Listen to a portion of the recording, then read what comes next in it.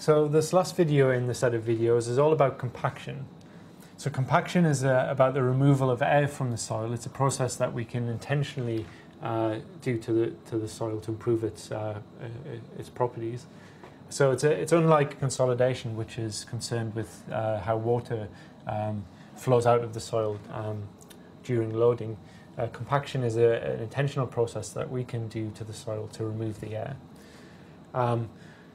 So during compaction, the bulk density increases, so the total volume decreases, but the mass stays the same. So we can say that we've got an increase in bulk density.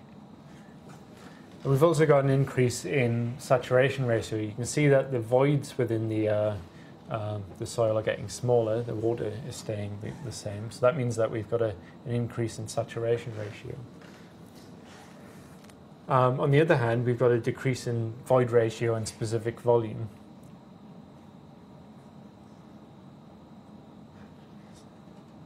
Void ratio and specific volume decrease.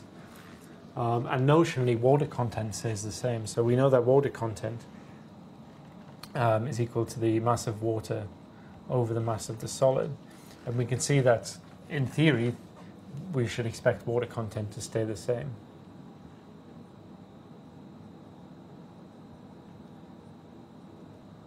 So anyone who's done a compaction test knows that it's inevitable that water will flow out of the soil during the test. But relatively, compaction is mainly about the removal of air from the soil.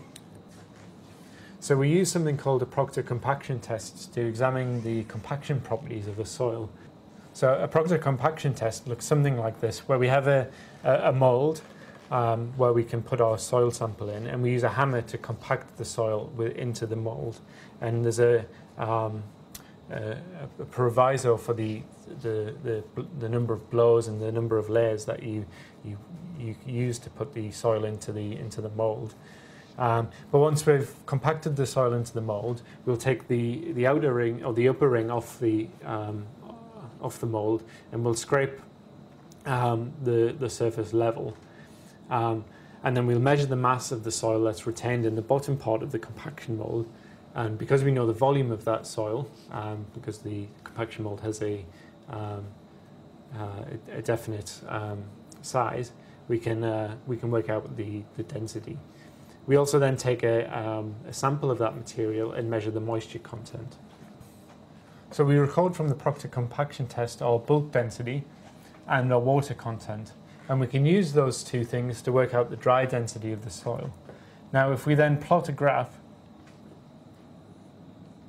which relates this dry density to water content, we'll get data in a shape that looks something like this. In practice, it never looks that the data never looks that elegant, but we should find somewhere within our data we have a peak. So the reason why we have an increase in dry density with increasing water content is that we have increasing soil suction in this part of the curve. And we eventually reach a maximum, which we call the optimum water content. So this is the optimum water content at the maximum dry density, so dry density max. And then after that we have excessive water content within the soil pores, so we start to have a decrease in dry density.